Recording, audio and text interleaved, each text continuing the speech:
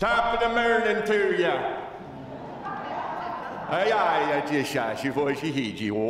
Oh man, isn't it a wonderful thing? For one day in the year, we put green on and we all act like we're Irish and we're talking silly and just being silly and frivolous. If anything Patrick has given us, besides green beer, right, is a sense of childlike wonder and awe. So, at least for me. Welcome to Good Shepherd, 5th Sunday in Lent. Hard to believe Palm Sunday's already next Sunday, but without getting ahead of ourselves, a warm welcome, especially if you're tuning in online, and especially if you might be with us for the first time. We see some friends. Love the fact that you've made our way through the door. Let's just check our stuff at the door, bring it to the altar, lay it down, put our hands out, receive word and sacrament, which is the life that we crave in a world which sometimes sucks the life out of us. So on that note, let me just say a little prayer to set the scene as we enter into worship and to give thanks for St. Patrick. And to be honest with you, my mother would always say, Thomas, don't talk about Patrick and not talk about Bridget. Because my mom's name is Francis, after St. Francis, and she always drilled into me to always remember his companion, Claire. So behind every great man is an even greater woman.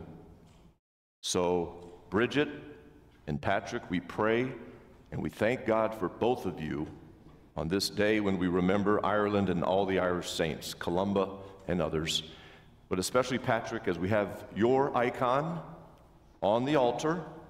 May it be like an icon is supposed to be, a window onto the divine. That's what an icon does. You look through Patrick's icon and you see Jesus. Let us see Jesus today in word and in sacraments, in the gathering of your people as we offer up prayers and hymns of praise. We offer all of this in the name of our precious Lord and Savior, Jesus Christ. Amen. Amen.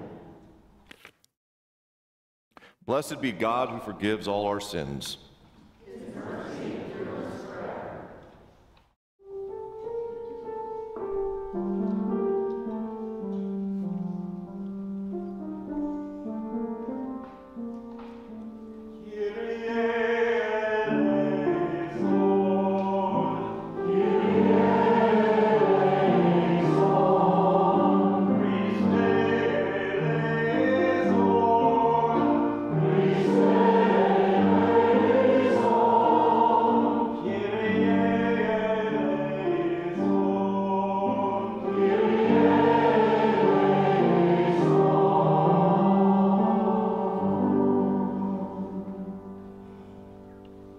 God be with you. And also with you. Let us pray. Almighty God, you alone can bring into order the unruly wills and affections of sinners. Grant your people grace to love what you command and desire what you promise, that among the swift and varied changes of the world, our hearts may surely there be fixed where true joys are to be found. Through Jesus Christ our Lord, who lives and reigns with you in the Holy Spirit, one God, now and forever. Amen. Amen. Please now be seated.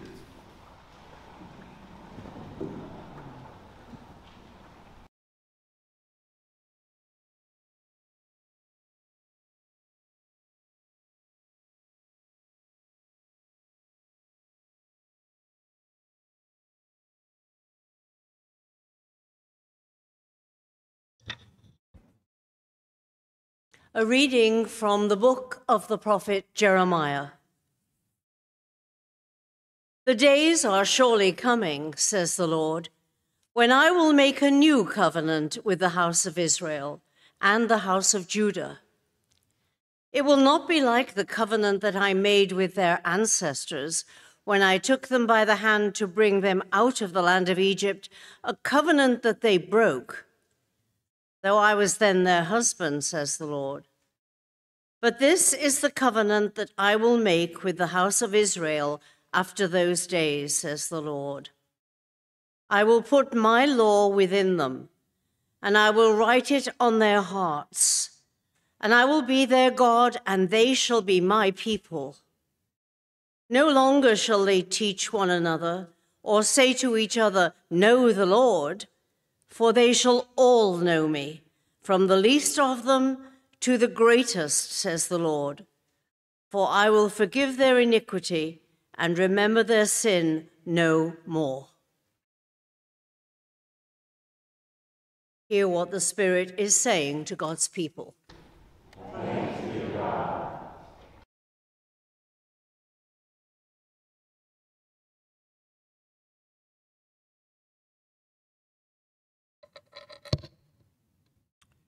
Standing as you're able, we'll read Psalm 51 responsively.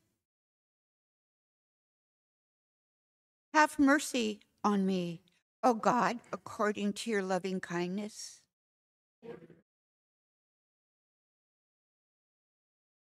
Wash me through and through from my wickedness. For I know my transgressions. Against you only have I sinned. And so you are justified when you speak. Indeed, I have been wicked from my birth. For behold, you look for truth deep within me. Purge me from my sin, and I shall be pure. Wash me, and I shall be clean indeed. Make me hear of joy and gladness. That body you have broken may rejoice. Hide your face from my sins. And blot out all my iniquities. Create in me a clean heart, O God. And renew a right spirit within me. Cast me not away from your presence. And take not your Holy Spirit from me. Give me the joy of your saving help again. And sustain me with your powerful Spirit.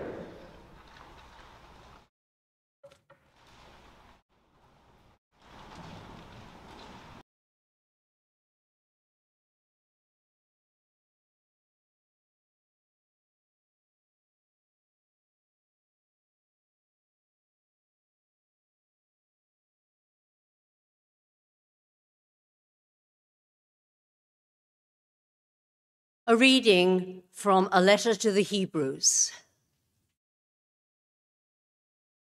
Christ did not glorify himself in becoming a high priest, but was appointed by the one who said to him, "You are my son, and today I have begotten you." As he says also in another place, "You are a priest forever, according to the order of Melchizedek." In the days of his flesh, Jesus offered up prayers and supplications with loud cries and tears to the one who was able to save him from death, and he was heard because of his reverent submission.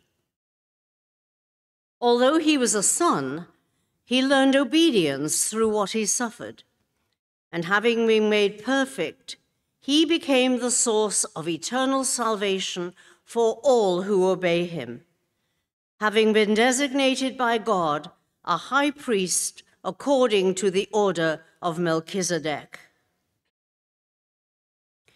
Hear what the Spirit is saying to God's people. Thanks be to God.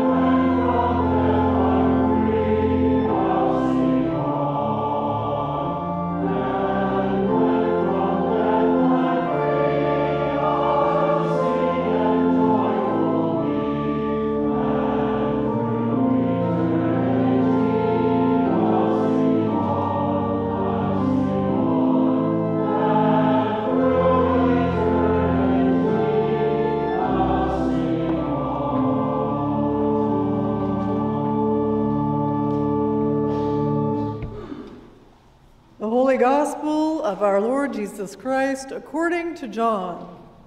Glory to you, Lord Christ.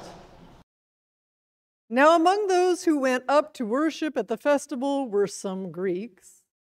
They came to Philip, who was from Bethsaida in Galilee, and said to him, "Sir, we wish to see Jesus."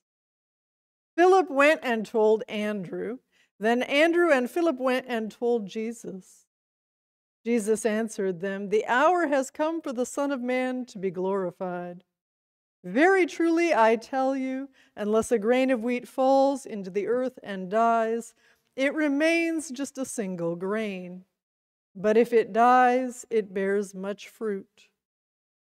Those who love their life will lose it, and those who hate their life in this world will keep it for eternal life. Whoever serves me must follow me, and where I am, there will my servant be also. Whoever serves me, the Father will honor. Now my soul is troubled. And what should I say? Father, save me from this hour? No, it is for this reason that I have come to this hour. Father, glorify your name." Then a voice came from heaven, "I have glorified it, and I will glorify it again." The crowd standing there heard it and said that it was thunder. Others said, "An angel has spoken to him." Jesus answered, "This voice has come for your sake, not for mine. Now is the judgment of this world.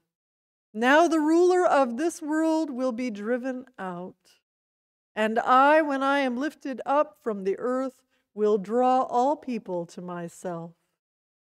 He said this to indicate the kind of death he was to die.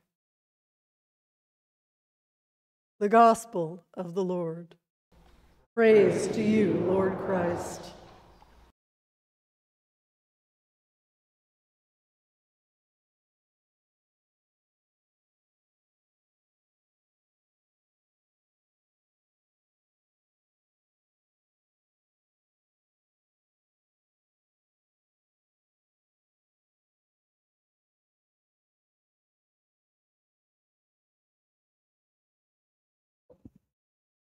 Let us pray. Christ, be with me. Christ within me. Christ behind me. Christ before me. Christ beside me. Christ to win me. Christ to comfort and restore me. Christ beneath me. Christ above me. Christ in quiet. Christ in danger, Christ in hearts of all that love me, Christ in mouth of friend and stranger. Amen. Please take a seat. That prayer or those lyrics are found, don't need to turn to it, but that's from the hymnal. That's hymn 370, which is the hymn which I got ordained to a long time ago. It's a variation on the theme of Patrick's breastplate. I commend it to you later on when you go home. You Google Patrick's breastplate, and since y'all have printers, just, print it out. If you don't want to print it in color because you want to save your color ink, that's up to you. You can tell what I print my stuff out in, black and white, right?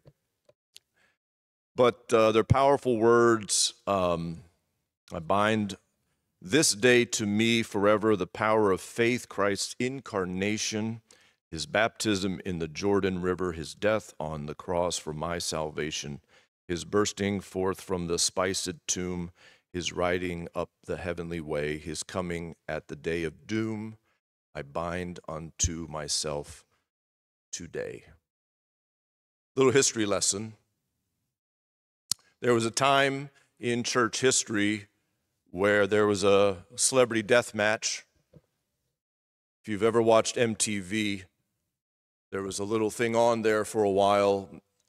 It's a bit graphic, but some of you are smiling under your breath because I'm such a Gen Xer when I say this. There was a thing on MTV where people would make out of clay celebrities.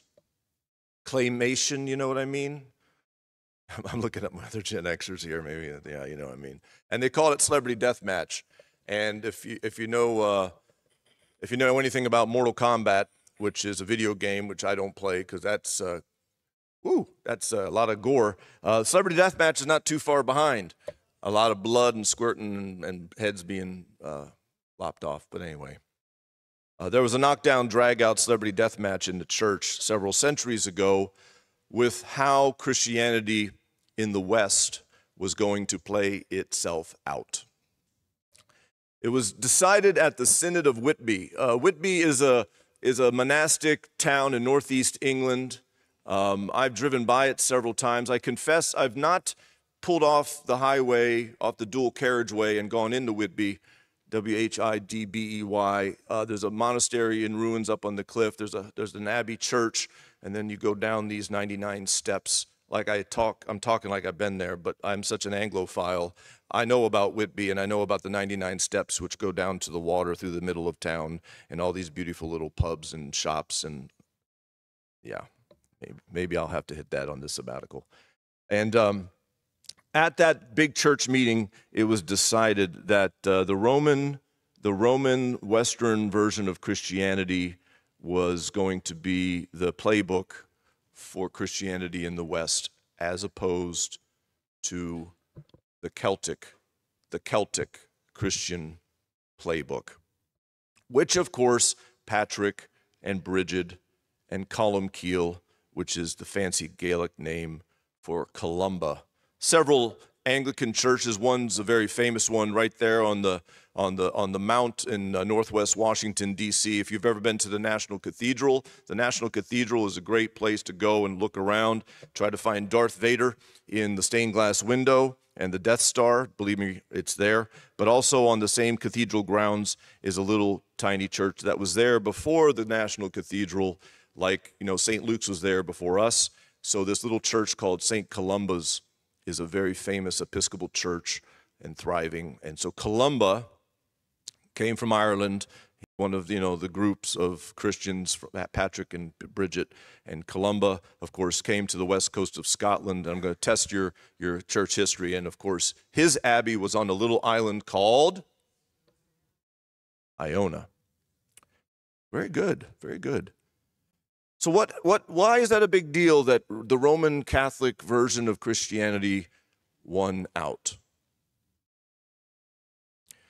Richard Rohr, who is a good Roman Catholic priest and Franciscan, I'm going to quote him here, but I agree with him wholeheartedly. He has had a bone to pick with that version of Christianity, which to the present day is still the dominant strain of Christianity. In other words, the dualistic mindset. In a nutshell, dualism is there's a right and a wrong, there's a black and a white. The non-dualistic mindset is the Celtic way, where you hold in tension the right and the wrong, the dark and the light, and not everything is black and white, so there's a gray area. Makes sense, right? Like life is not black and white. My humble opinion, unsolicited, life is not, I repeat, black and white.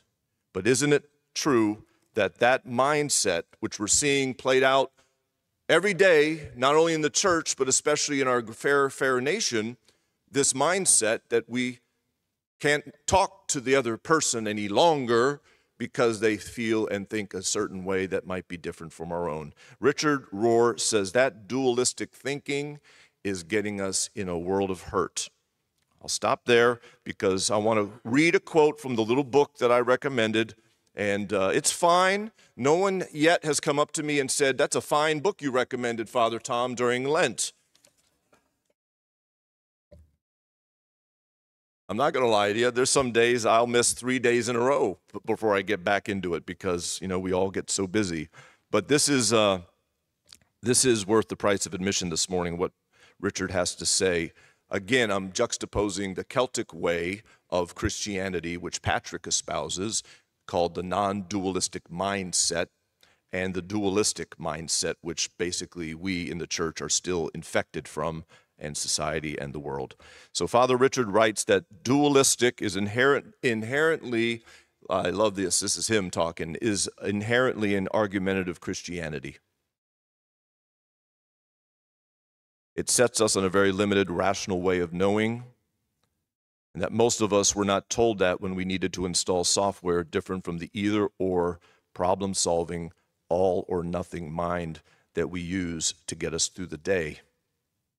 One of the side effects, Richard writes, of this dualistic way of seeing is that we reduce complex experiences to sets of binary alternatives. I can either focus on my career or be a family person, or my friend and partner started this fight, so the whole thing is their fault. He continues, the two alternatives are always exclusionary, usually in an angry way, and things are either totally right or totally wrong, with me or against me. The binary mind provides quick security and false comfort, but never wisdom.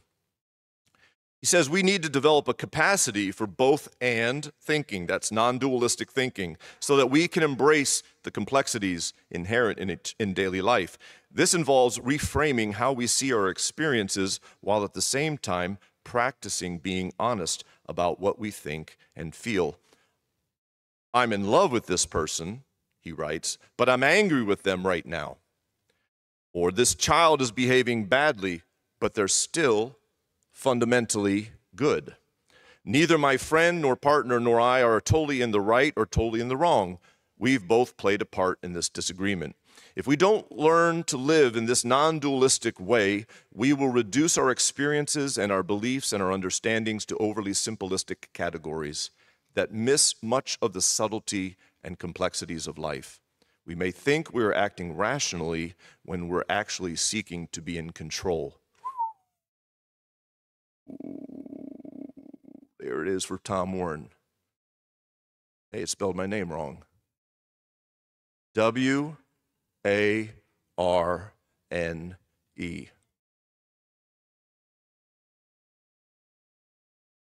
We try to draw neat lines and boundaries around beautiful, expansive concepts like friendship and faith. We end up with a mindset that has, he quotes, no room for sinners or outsiders of almost any sort, which was, of course, the exact opposite of Jesus' message and mission.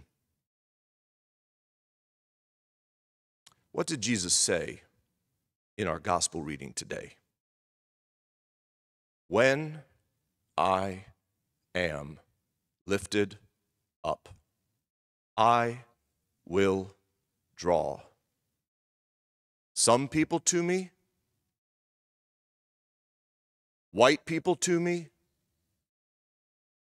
gay people to me, Republicans to me, Democrats to me, Catholics to me.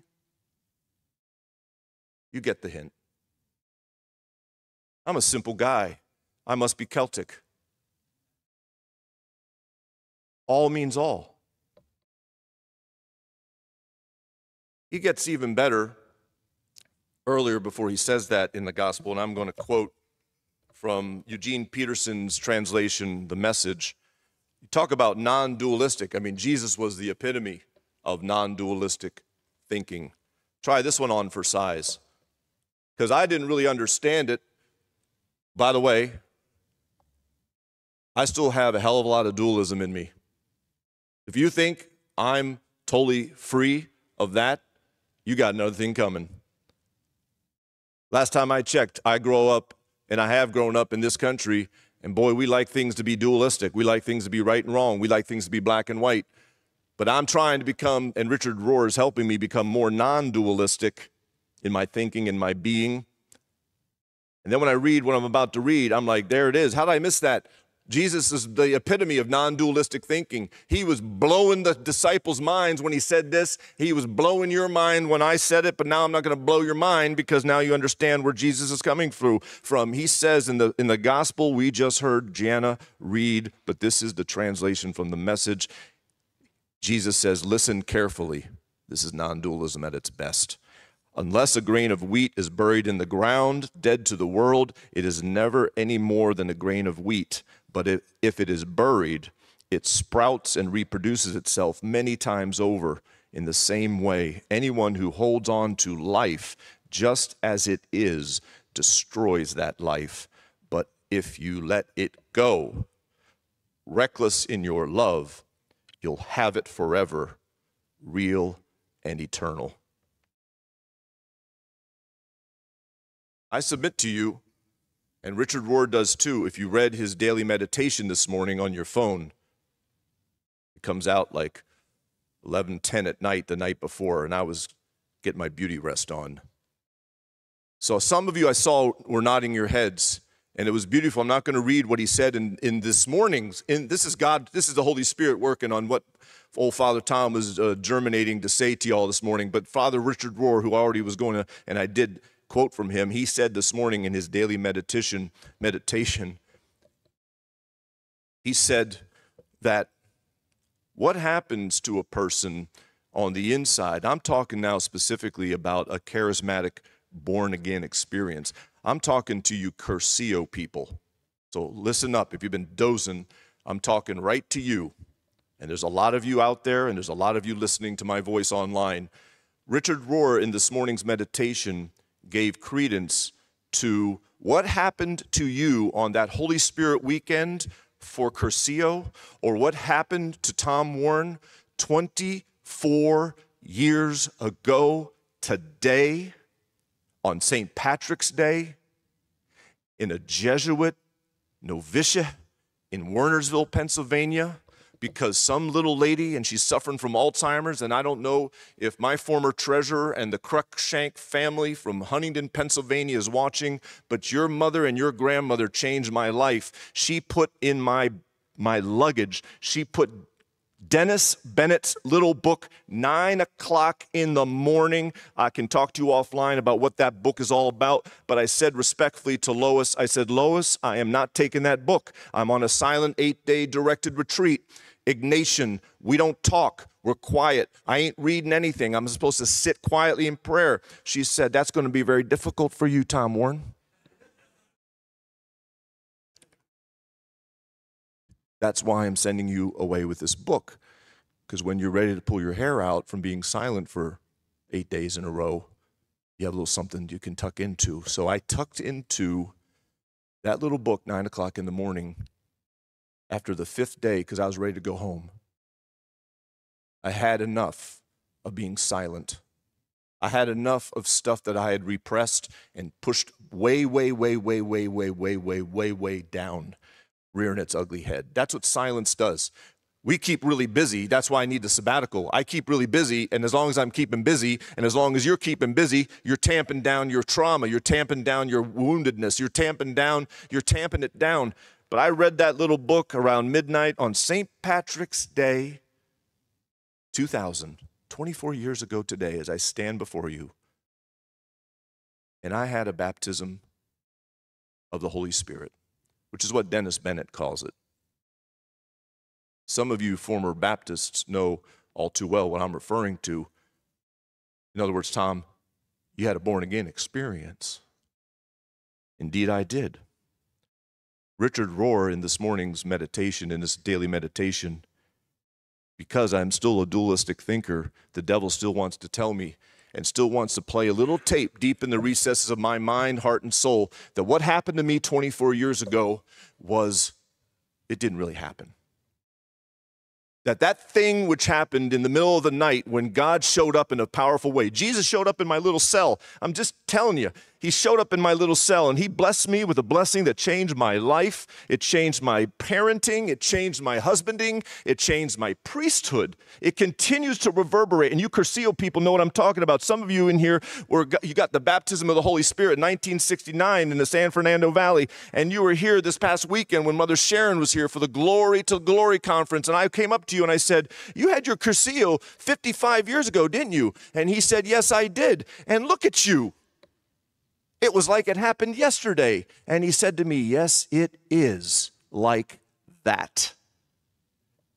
Richard today said, people who have that happen to them, they don't need to hear the dualistic mindset, which says, that stuff's reserved for like when Jesus walked the earth. That stuff were reserved for like the Southern Baptists or the the Jerry Falwells or the Pat Robertsons or the Oral Roberts or the Jimmy Swaggarts or here it is, the Billy Grahams. I listen to Billy Graham almost once a week on my Sirius satellite radio, and I commend to you that brother.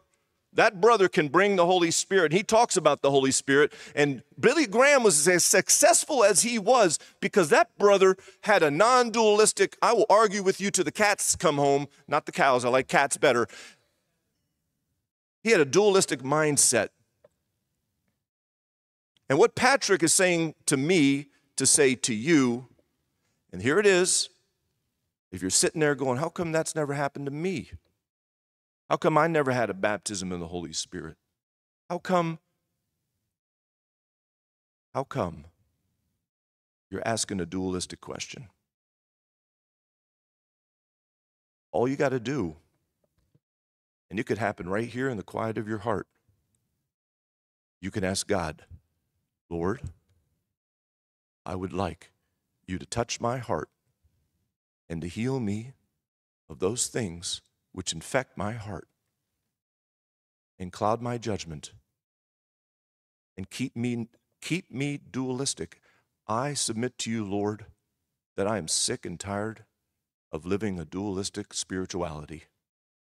And in the spirit of Patrick, those great Celtic saints, give me your non-dualistic spirit, which is, here it is, which is the Holy Spirit. So basically the block has been, until I'm telling you, I'm taking the block away from you because we're dualistic in our thinking. Pray for the dualistic mindset to go bye-bye. Step into what God would reveal to you in terms of a non-dualistic mindset. And when you start to do that, I'm telling you, your life will be transformed. If you forget everything I ever preached to you, you can take that to the bank. And if you don't believe me, talk to the bloke who made his Cursillo 55 years ago. You just gave yourself away, brother. It is real. And it is the lifeblood of what makes Good Shepherd real. I'll end with this. In case you're wondering, being a happy, clappy church is a non-dualistic mindset. The Episcopal Church wants to put us back in a certain box. Republican Party of Prayer. You've heard that saying, right? And that's not a political statement. That's actually a cliche saying that I grew up with as a rector, as a son of a priest, where I'll lump in the Presbyterians with this because I'm an equal opportunity offender. The Presbyterians and the Episcopalians are the Republican Party of Prayer. There are dualistic forces in the Episcopal Church which want to put Good Shepherd in that box. But here's the deal. Dennis and Rita Bennett preached from this pulpit when the Bishop of the Diocese of Olympia, on the phone with the Bishop of the Diocese of California, said, I'll take Dennis and Rita. I've got a church up here in Ballard, St. Luke's today, St. Luke's Ballard, and I'll get them out of your hair. What happened was, and it's in the book, it's on the bookshelf in the library, 9 o'clock in the morning. What happened to Dennis Bennett He was a good dualistic Episcopal priest like I used to be, and he was in a prayer group at a parishioner's house, and they had dinner, and they had some wine, and they had a nice time, and they're ready to say goodbye, and the lay people, like you guys, you're the problem. The lay people said, "We want to pray for you and your wife before you leave, Dennis." Dennis, being a good dualistic rector, says, "We're fine."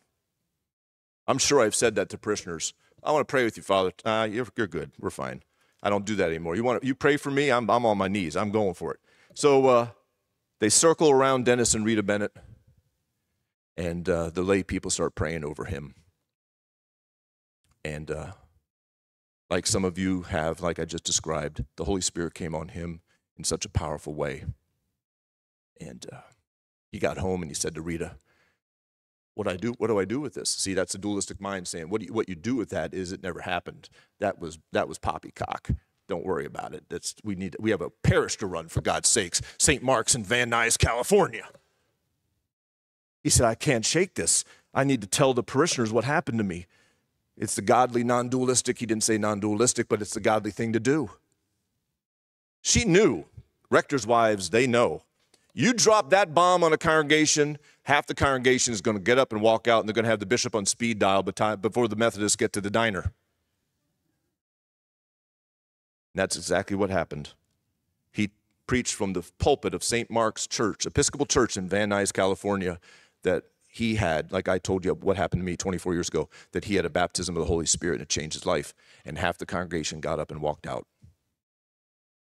And his senior warden was on the phone to the Bishop of the Diocese of California that afternoon and said, "Houston, we have a problem."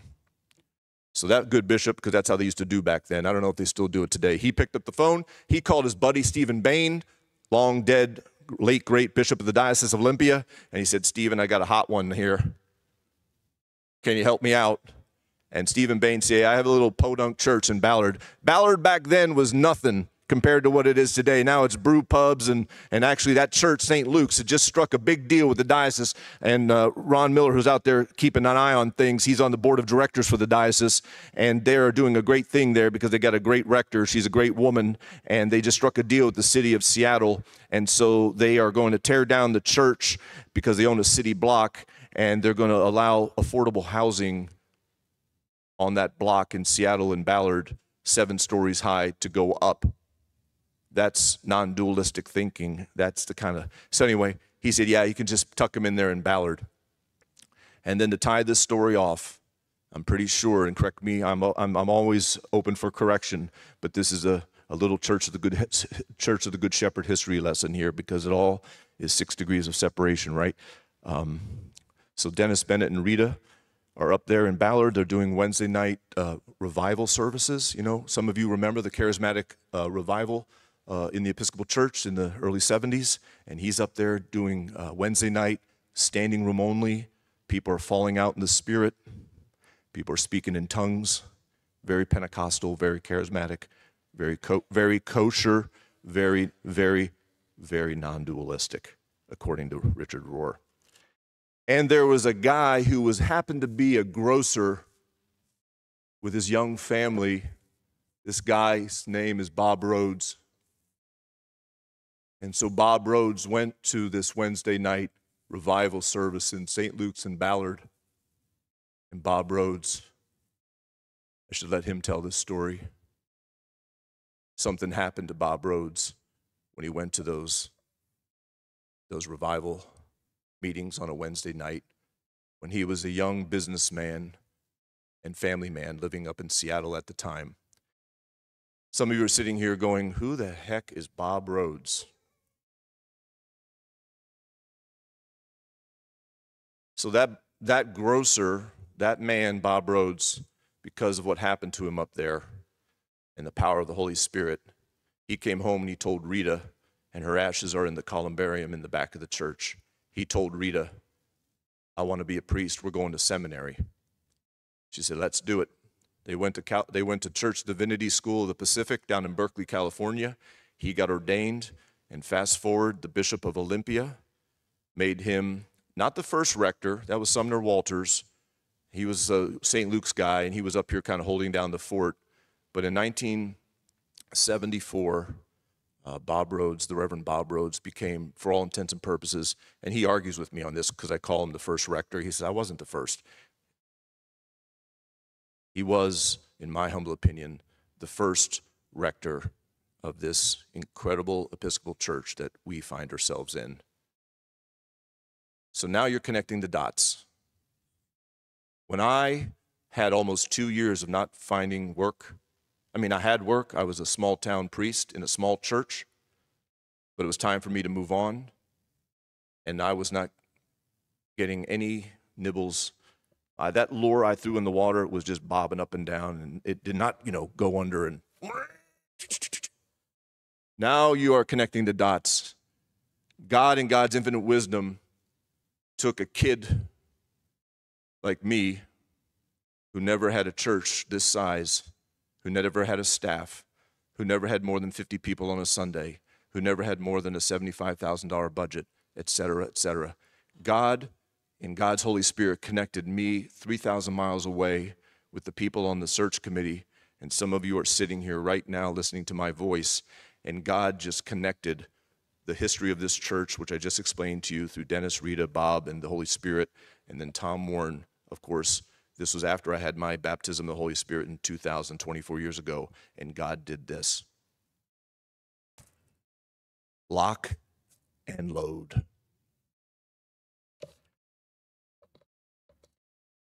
Thanks be to God, right? That's a true story.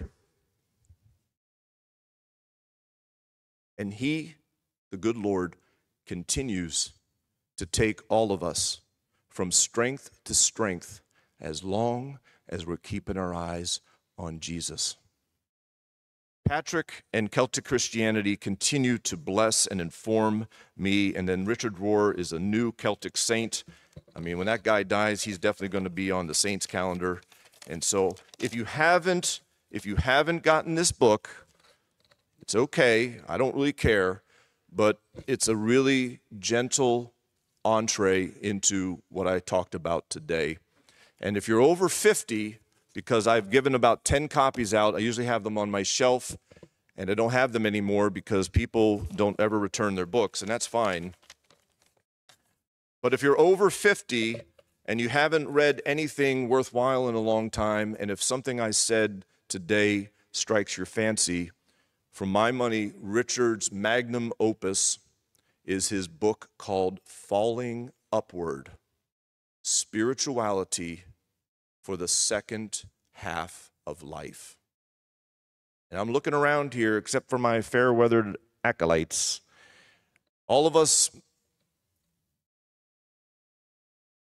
most of us, are in our second half of life, and his book, Falling Upward, it's only about that thick. I don't read books that are more than that thick. It will bless you mightily. Let us pray. Heavenly Father, thank you for the reminder of how you have worked over the years in all of us. I thank you for reminding folk who have made their Cursillo of that moment when you touched their hearts. I thank you for reminding myself of that moment 24 years ago when my heart, as John Wesley said in the Anglican church near Trafalgar Square, when he was sitting and listening to the epistle to the Romans being read, Wesley, a good Anglican priest at the time, said, "My heart was strangely warmed." If hearts have been strangely warmed today by the preaching of your word, I pray, Lord, you would continue to bless and to grow that tingling, to grow that warmth that you have already now created in them. Let them move towards you in a non-dualistic way and in their relationships, and let them see that the Celtic way of Christianity is still alive and well, and especially this day when we remember your servant, Patrick, Bridget, and Columba. I pray in your precious name, Lord Jesus. Amen.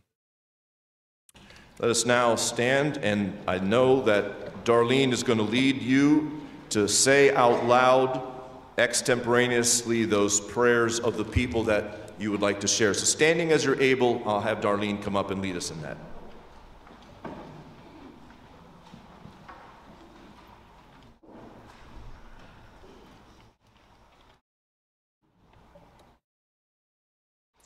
For prayers of the people, please say your prayers out loud.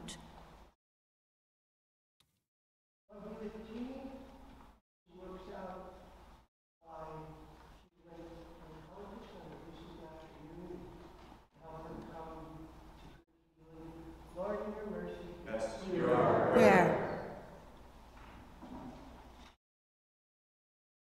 For this congregation, I pray that God is with us, heals us, guides us, and takes care of us. Lord, in your mercy. Hear our prayer. All who walk through our door, give them a sense of warmth, welcoming, that enriches their lives and ours. Lord, in your mercy. Hear our Hear prayer. our prayer. Thanksgiving for the folk out in the parking lot this morning, the sheepdogs, who are just keeping an eye on everything for us so we can park and come inside and relax and be in the presence of Christ without being distracted. Lord, in your mercy. Hear our Hear prayer. our prayer. Pray for all those who are sick, fighting cancer, battling addiction, those who suffer from any kind of mental illness, caregivers, docs, nurses, paramedics on the front line, cops, firefighters. Lord, in your mercy. Hear our prayer.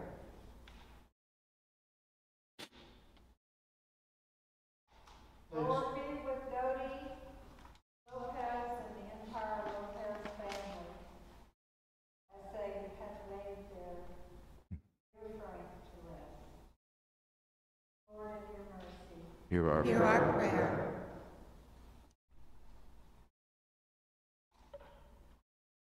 Thank you for the sunshine. Amen. Yes, thank you for the daffodils and the lilacs and the crocuses. The breeze, the birds chirping violently, or that's not the best word. Energetically, thank you. Energetically. And on a personal note, I think my wife has already posted it because she does the social media and I don't, but we have a little hummingbird mother who created a nest right outside our window. And it is quite stunning to be in awe of God's creation, to see this tiny, tiny little mom flying back and forth to her tiny, tiny little nest. And just to sit there and sit there to bring forth new life. It's really beautiful. I thank you, Lord, for that gift. Lord, in your mercy, hear our prayer. This Pray is for Donald Trump, who faces unlimited injustice and hatred by the Democratic Party. Lord, in your mercy, hear our prayer. We do pray for Frank Lopez and the repose of his soul. We commended his soul to Almighty God yesterday during the funeral here, but we also take a moment to pray for all those who have died, either in the silence of our hearts or out loud. For my grandparents,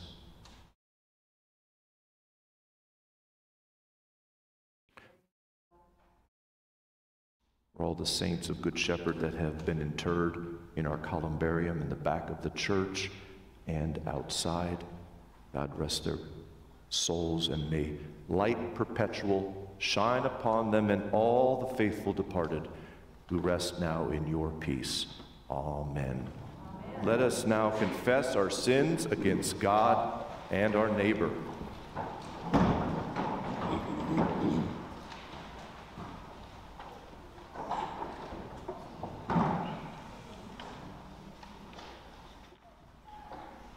Most merciful God, we confess that we have sinned against you in thought, word, and deed, by what we have done and by what we have left undone.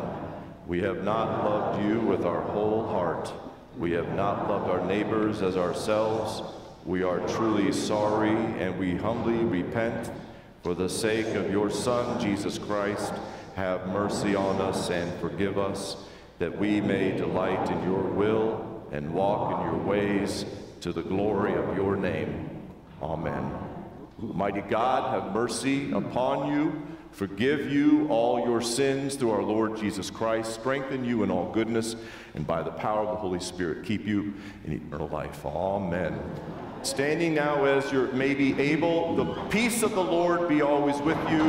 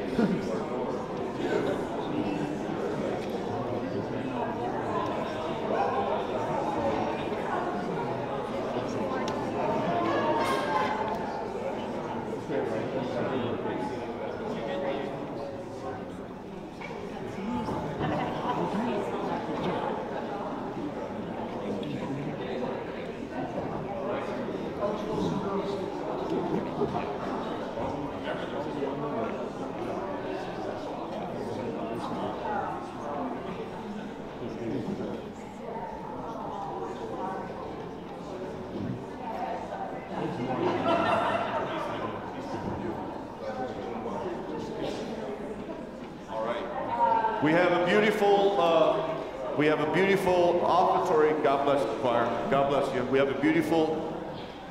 Riley's going to play the violin for us. We've got a beautiful offertory anthem, hymn. So let me offer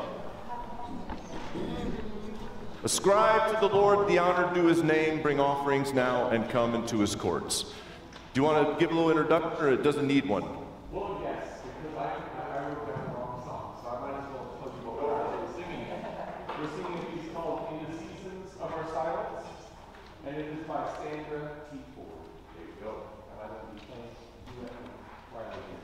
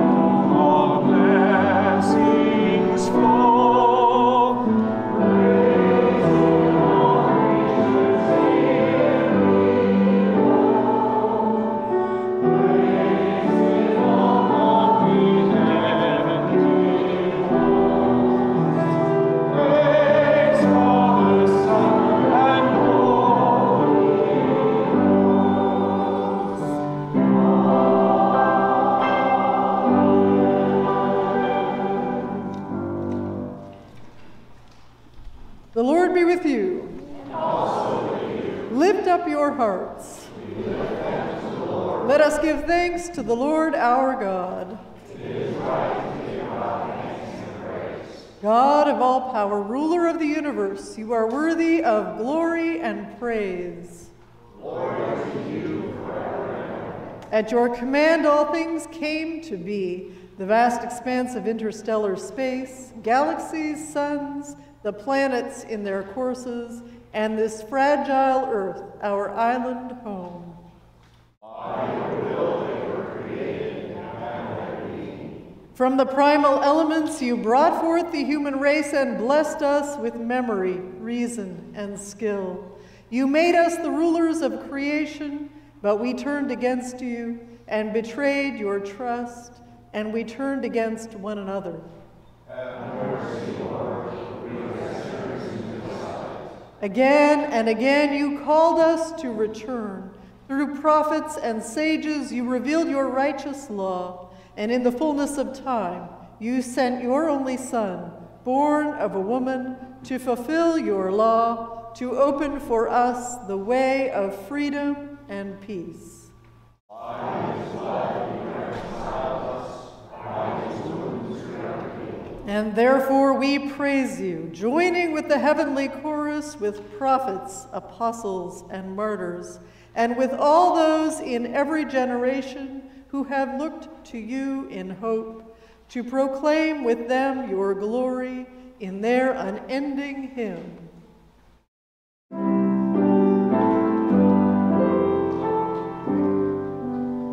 Holy, holy, holy Lord, Sanctus Dominus, God of power and God of might, Sanctus Dominus, heaven and earth full of your glory, Sanctus Dominus, Hosanna.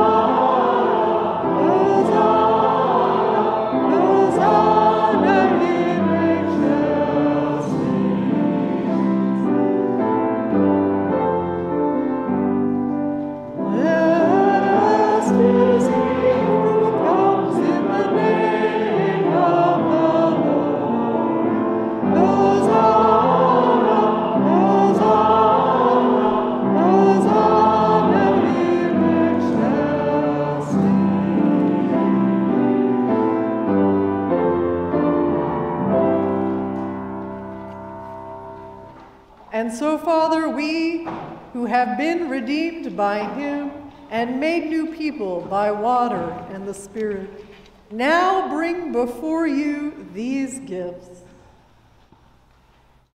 Sanctify them by your Holy Spirit to be the body and blood of Jesus Christ our Lord.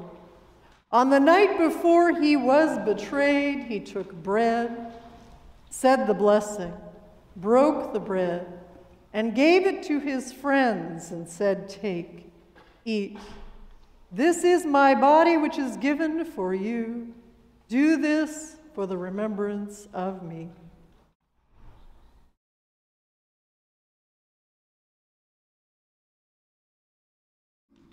After supper, he took the cup of wine, gave thanks, and said, "Drink this, all of you.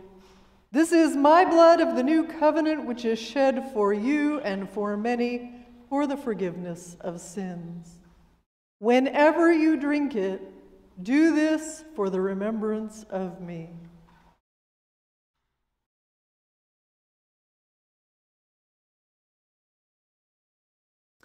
Remembering now his work of redemption and offering to you this sacrifice of thanksgiving, we celebrate his death and resurrection as we await the day of his coming.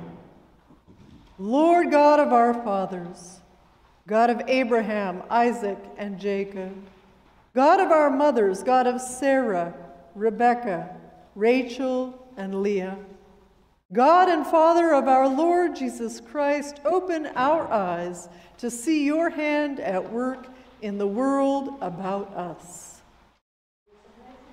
Deliver us from the presumption of coming to this table for solace only, and not for strength, for pardon only, and not for renewal.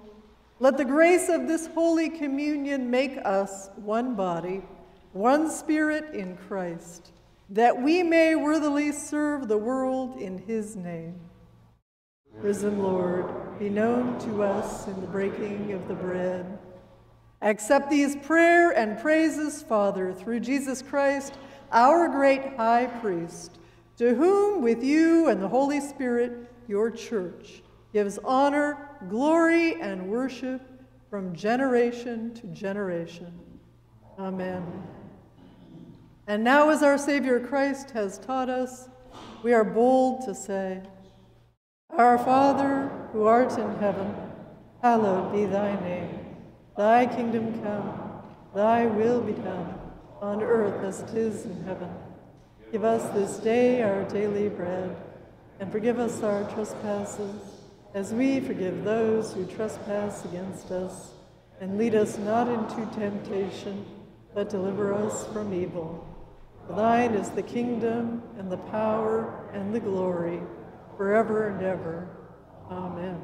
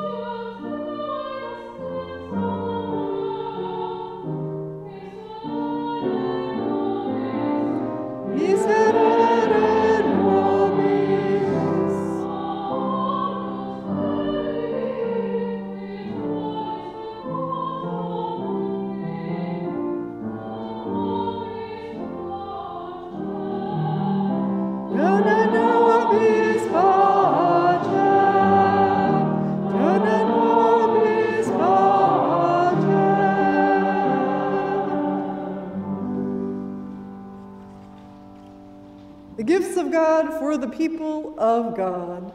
Take them in remembrance that Christ died for you, and feed on him in your hearts by faith with thanksgiving.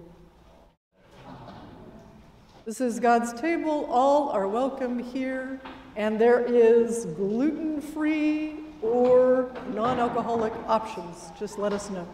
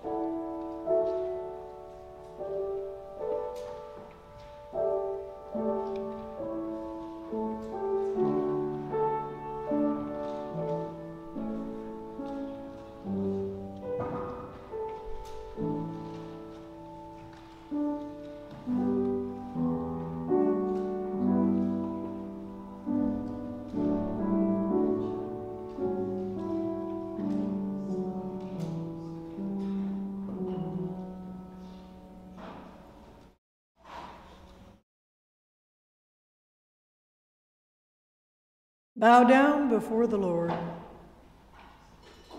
Look mercifully on this your family, Almighty God, that by your great goodness they may be governed and preserved evermore, through Christ our Lord. Amen. Yeah, we have really a bunch of sign-ups that need your attention. They're there in the bulletin insert, but let me just check with Phil because Phil's here. How many words, how many 7 last words of Christ are we? 2, and we can handle 4 if we got 4. Okay, so anywhere from 2 to 4 7 last words of Christ from the cross on Good Friday. Phil's in the back. Raise your hand. There's Phil. Please pray about that. And if you can't give him an answer today, you have his, right there is his email and his phone number. You can call him during the week. But let's try to get folks signed up for that wonderful thing. Like I said, Palm Sunday's next week, and we've been so busy, and I've not hyped it, but we have a ton of parts for the Passion Gospel that need picked up today, signed up for, and then you come back next week and you're a Pontius Pilate or you're a chief priest. You know how that works?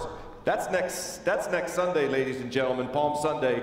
Please grab a script in the back on the shelf, sign up for the prayer vigil. That's the all-night prayer vigil that Chuck over in the corner makes sure that everybody's looked after from the last part of Maundy, Thursday, all the way to noon on Good Friday. And Diane Lingholm, she would have me, if I don't let you know about the agape meal before the foot washing ceremony and the proper liturgy for Maundy, Thursday. There's sign-ups there that are needed for the famous agape meal, so they know how many people to prepare food for. So again, sign up for Palm Sunday, sign up for prayer vigil, sign up for the agape meal, see Phil for the 7 last words, and then when you're done with that, enjoy the beautiful spring-like weather. And this Thursday night, at Final Draft Brewing, just a couple of blocks from here, is our theology pub. That's right. 6:30. Y'all, we are talking about temptation. Yes, Isn't that good for Lent? I think that suggestion came from Brian Goforth, and he may have been kidding. But it promises to be a great discussion. What do you believe about temptation? What do you believe about a tempter? And today at 2:30, if you like the violins that Riley and Joel, it's at 3. There's a violin concert free of charge today at 3. I know it's hard for you Northwesterners, which I'm included, to come back to church when the weather's like this, but if you like your violin, it's a free concert here today. And also his wife and her voice students are going to be singing a recital next Sunday. And last but not least, speaking of next Sunday, I'll be at West Point. I'll be in the cadet chapel with our son Eli. Janet's going to hold down the fort. That means she's also stepping into the prayer walk between services that children and adults are allowed, of course, to be at. So I'll be thinking of you from the cadet chapel, and I'm bringing that young boy of mine back home for Holy Week. He's like, but all my friends are going to Fort Lauderdale, Dad, for spring break. I said, welcome to being a preacher's kid. Spring break is Holy Week at the church. So we'll be back. I'll be back in the pocket on Wednesday of Holy Week. Jan is preaching Thursday, Friday, and she's doing the vigil. I'm preaching Easter Sunday, and then I'm flying out April 2nd. So your sermons will be average of 15 minutes from now until July 21st. Hey, by the way, is this somebody's? Is that somebody's? That's been plugged in there for a while. Just saying, I'll leave it plugged in. On your honor, I know it's a brand new Apple phone charger, but someone definitely left it here, so we'll leave it there for right now. You were going to say something?